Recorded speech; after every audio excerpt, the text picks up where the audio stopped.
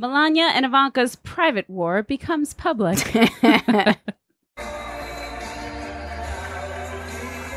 I've watched this video 10,000 times, and I think I figured out what happened. Ivanka, the ice queen, who absolutely smells of vanilla and the fresh blood of a servant, snubbed Melania. This is my theory. Okay, first of all, can we talk about how I feel bad for Melania? Because all she dreamed of back in Slovakia or wherever she's from, is she from Slovakia? We'll have to check.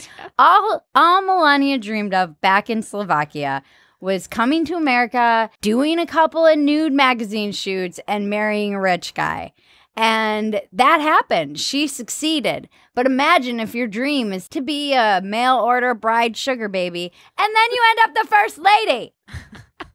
How infuriating would that be? Yeah. You just want to sit by a pool and drink a martini and not have the whole world criticizing every single move you make and being under a microscope. It's a fucking nightmare. You're in a bubble. It's bad enough when you're famous, but being the president and the first lady, like, fuck that.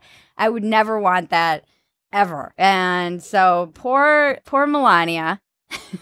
Poor sad Melania. We must say a prayer for Melania every night. I know that I do. Anyway, back to this video. You can see as Ivanka approaches, Melania gives her a smile, an olive branch, just hoping for some connection. Maybe a moment between stepdaughter and stepmother in a strained relationship on the global stage. Right there. As the world's foremost expert on reading the expression on people's faces from the backs of their heads, I can say with absolute certainty that Ivanka, that cold ice bitch, snubbed Melania. She gave Melania nothing. Not even the hint of an eye dart of acknowledgement. And you can see it right here. Right there. Right here. The hint of a sneer. I know that it was a sneer because, as I mentioned, I am the world's foremost expert at reading the expressions on people's faces from the backs of their heads. Melania was snubbed on the biggest stage in the world. And then you see her, a rage that boils up within her, humiliated in front of the world. After a brief death stare that she represses, realizing that she now has to get it together, she recovers gracefully.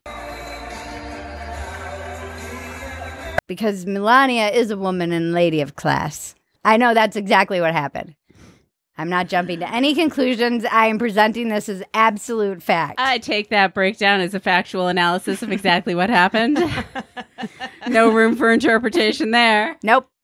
It's the facts. Oh, and by the way, Ivanka and I are Eskimo sisters.